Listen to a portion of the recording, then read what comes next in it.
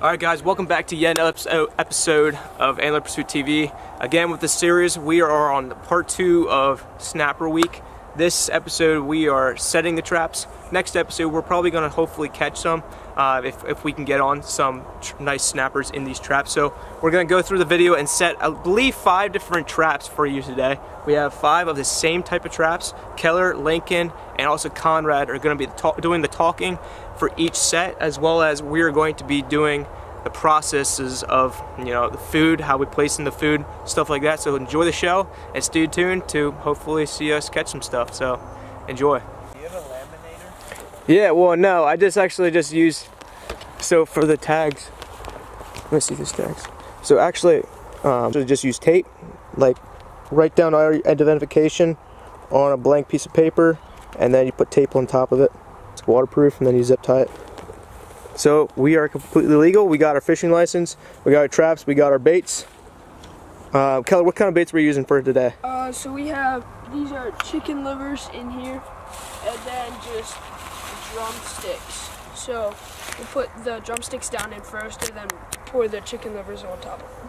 Okay, so chicken livers and drumsticks in the plastic baggies, yeah. Right? Yeah. And those plastic baggies are actually, we're gonna put them inside the little baskets here. So then when they're in the creek, they don't the bait doesn't wash away, and we can reuse that meat. So, all right, man, let's go ahead and set the first. It sounds like your truck. Yeah, let me see what kind of bait you're using here, bud. All right. So these are the chicken livers. Hold up. Yeah, so those are the chicken livers, and we just put them in a baggie, and then we drop that into the trap. Something I do is actually did a bunch of holes in the baggies, kind of for you guys to tell. I just took a fork and popped a bunch of holes so the scent's flowing, but yet the bait doesn't get dissolved somehow in the creek. Nice and oily. You can see your shirt real quick. How does that look, guys? Looks good to me. Yeah. We have a little back current here. Alright, so we're at our first location. This is a tributary in the Pennsylvania. And again, anytime you're setting traps, follow the regulations of Pennsylvania law or whatever state you're in. There's actually a fish there. I lied. No, that's not a fish. Alright. So we're going to probably just go ahead and plop her in there. We don't really have correct shoes to walk in the water, I don't think. So we're just going to go ahead and throw it in. But one thing I want you guys to keep in mind, anytime you're setting a trap, the biggest thing to do is to what? Make sure that it is facing downstream. Especially if you're setting in water. So Conrad just said make sure the trap's facing downstream. So when you are fishing or setting a trap in water that looks very stagnant, throw a stick or a leaf in there, or watch for bubbles. It's very calm, but as you can see, the bubbles are going downstream. And one reason to face it downstream is what? Because the turtles downstream will follow the scent trail coming up, and they won't want to have to go around and find the entrance. They want to be able to go straight into the trail. You got it, Killer. Okay. Alright, you can see it. Alright, so we found our first spot. We have some slow moving water, so that's good, so the turtles downstream will be able to pick up the scent. So what we want to do is make sure that the corner of the trap is up in the water so that the turtles can still get air and won't die, but the bait is still submerged to get the scent into the water. Oh no, it ripped out. Shoot! I dropped the leg. Okay. Alright, then with the rope, Conrad, you want to explain what we're doing with the rope here? Yeah, so in case it floods in the near future, we want to make sure that our traps just don't float away. So we're going to tie it off to a log or a root that is right up on the bank.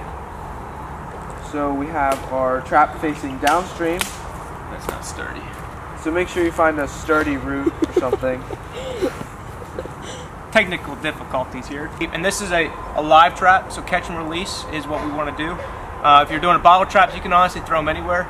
And hopefully in the next 12 or 24 hours we have ourselves a solid 10, 12, 14, 16, 17, 25, I'm not sure, that we'll see.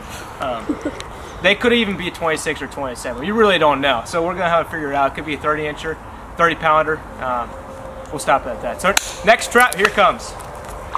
All right, Keller's going in.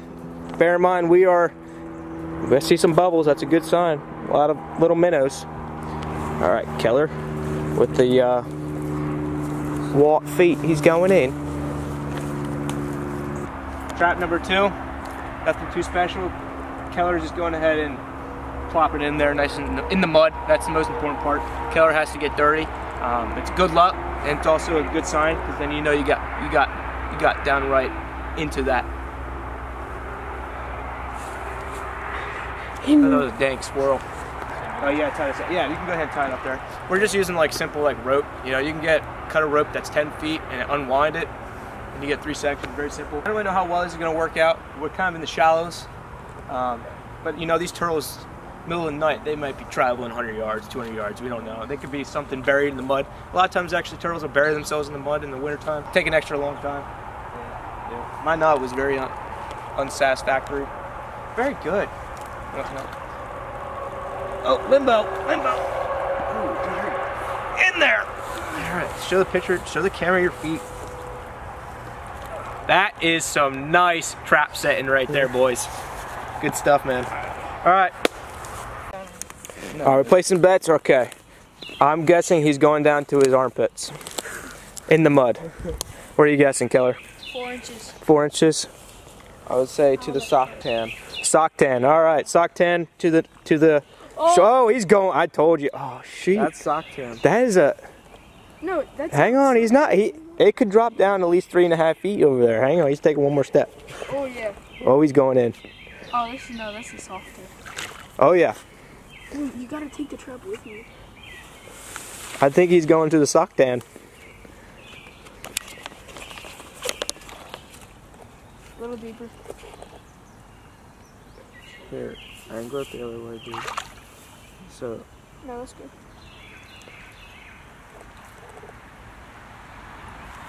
Yeah, that's perfect. You got it, dude. Something like that, right? You guys cool with that? Yeah. Cool with that. We decided to put it right next to this tree because there's some heavier current coming through there, and hopefully that current sort of grabs that bait and takes it all the way downstream. Down there, it's a lot deeper than it is up front, but hopefully, another thing is too, if you have lots of trees and stuff in the bushes and it's like a natural funnel, something like this, it could help out a little bit. So what are we doing here, Conrad? Just tying it off. We need to make sure that it's lower at the base, so because at the top there's more leverage and it can just rip it right out. But lower, if you go lower on the stick that we jammed in, yeah, it should work. And you know, we're doing that just in case there's like a flood. The trap washes away. You know, that's at least $400 worth of trap material there. That's a lie, about $4 maybe, but right. Awesome. Trap 3 done. 4 and 5 to go.